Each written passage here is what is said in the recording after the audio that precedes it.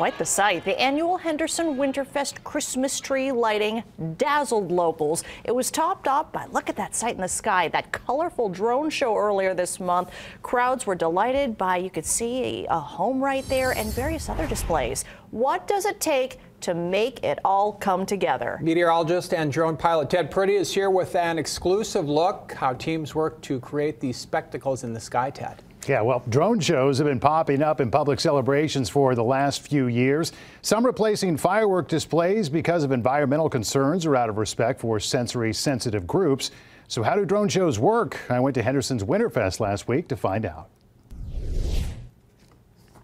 Jason D. Richards has 140 things on his mind. I'm the pilot in command. I'm the one who's in charge of all the drones once they actually leave the ground. Tonight he's piloting 140 drones over downtown Henderson. But first, there's pre-flight prep. So the crew will set out all of the drones in this grid pattern. We'll get all of the drones turned on, upload the show file to the drones. Then we'll run through some safety checks on both the hardware and the software. Make sure that everything's ready to go come showtime. The show designs are developed well in advance and are uploaded on site before launch.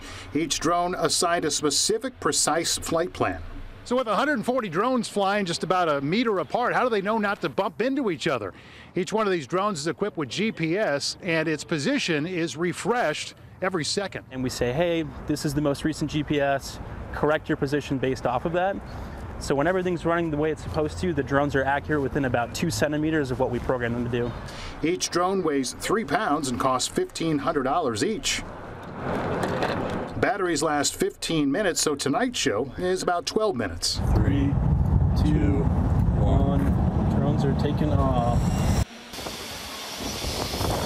Drones launch with a push of a button, but Jason can't get caught up in the spectacle. There's a lot racing through my mind, just making sure all the drones have taken off, monitoring the telemetry, making sure everything looks good. Biggest concern would be potential interference, whether that may be from, say, a bird, bad weather, things of that nature. 7 minutes remaining in show. I'm keeping a close eye on all the equipment.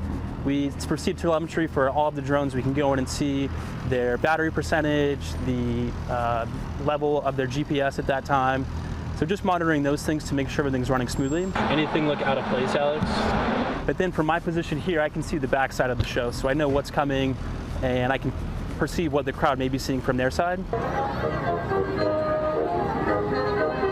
When they are descending and the show is over and each one has finally hit the ground, do you get a sense of relief? Absolutely. Absolutely. Once they're up in the air, they're on their own. So once they all come back down nice and safe, it's a big sigh of relief, definitely. That was awesome. It's always great when we hear cheers and claps coming from the crowd as well to know that they're enjoying the show. Now, drone shows typically have anywhere from 50 drones with very basic designs to 1,000 drones. The more drones, the more intricate displays like 3D designs. The show you just saw by the company Open Sky out of Salt Lake City had around an average of 140 drones. Drone show pilots need a special waiver from the FAA to pilot a show beyond the general commercial drone license.